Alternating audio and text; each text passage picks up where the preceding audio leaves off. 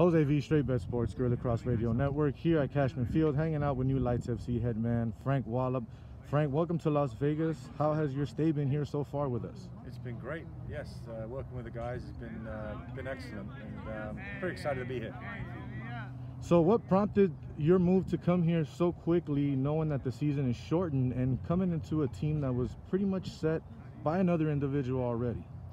Yeah, well, basically, myself and Brett spoke probably 10 days ago now, something like that, and you know, I actually texted him just to help him out if I could help out with any kind of situation, getting another coach in or whatever it was, and we just got chatting, and I was kind of in between projects, and I half-jokingly to start with said, you know, I could come and help you out if you really, you know, want me to do that. He didn't want a long-term thing right now. He wants a bit of time to, especially at this time of the COVID-19 stuff. So just needed someone to come in for this season, run it through, and then gives him time to build and get the right person moving forward for the future for, you know, Las Vegas Lights. So you bring a lot of experience to this team, especially with your background, with your pedigree in the English Premier League, in the MLS. What are you telling these guys that you can let them know about your knowledge, your experience that they might not already have in their mind moving into this shortened season coming up? Yeah, I mean, it is a short season, so we've probably had together maybe 6 or so training sessions. We've got a game on the 25th, so it's coming up quick. But, you know, I mean, I've been around the block a little bit, not just playing-wise, but coaching-wise. And what I like about this group, they're very receptive to the coaching. And I haven't coached much yet because it's getting to know the players. I like to do that, let them flow and play, and just kind of add stuff as I go along. And then we're really, you know, getting closer to the game, we can start to really ramp up with our tactics and set plays and stuff like that. But right now, I just want to get him in good habits with and without the ball, and they're working hard and trying hard. So that's a good start. So what has been, or what do you see being one of the biggest obstacles for you this season? Like I said, coming into a shortened season with a team that you haven't coached yet. Yeah, I mean, obviously not knowing the players is never easy, but I can usually get going pretty good and get to know the players quickly. We have a tough group, I'll tell you that. You know, we got Phoenix, who are a very, very, very good side. San Diego, LA Galaxy 2, and Orange County. So, you know, those teams, and us, and those are 5 good teams in this league. So that's not going to be easy. I think maybe a little bit behind the 8 ball with the training and the testing, but again, no excuses. We'll be ready to go on the 25th, and for us, it's just getting a good 2.5 weeks or so of training and ready and be prepared for that first game. How have the guys welcomed you and your training style so far here?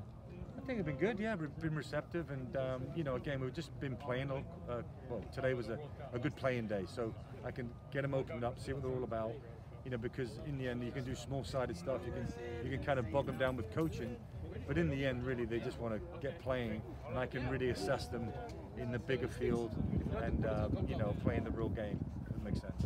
Once again, we are here with Frank Yallop, new head man of the Las Vegas Lights FC. So, once again, someone like yourself with the type of pedigree that you have and the experience begs to differ the question, why not stay long term? Why stay only a short term?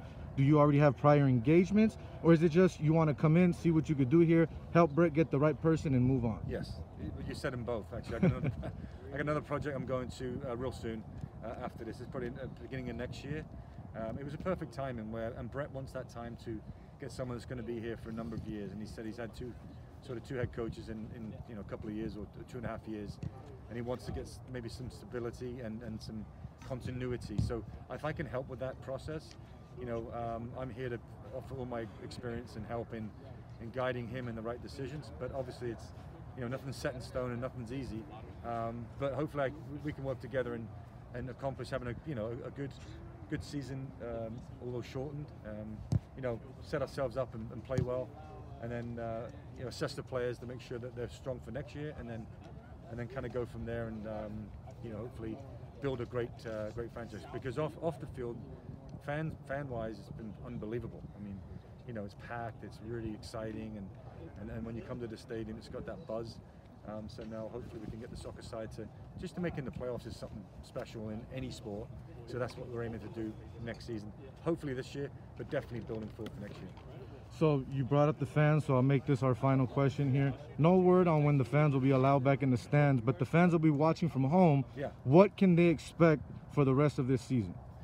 Well, I mean, like I said before, the guys are going to work hard. They're going to be organised. They're going to be ready to go.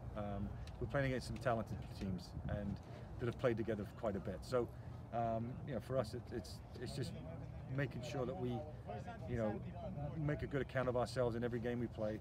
And we had a great result in San Diego to start the season out. One tie away from home is never bad. Should have won that game, to be honest. Could have had 3 points already. It wasn't to be for whatever reason, and now we've got to go back there and try and get the 3 points in the next match. And we've got 15 games to really enjoy the rest of the season.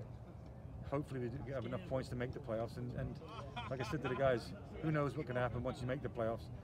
We could go ahead and win the whole thing. But first things first, I just want to get these guys organized and make sure they play well and really fight hard for the crest on their chest. Once again, here's Frank Yallop, new head man of the Las Vegas Lights. Coach, best of luck to you this season. Thanks again for your time. My pleasure. Thanks for having me.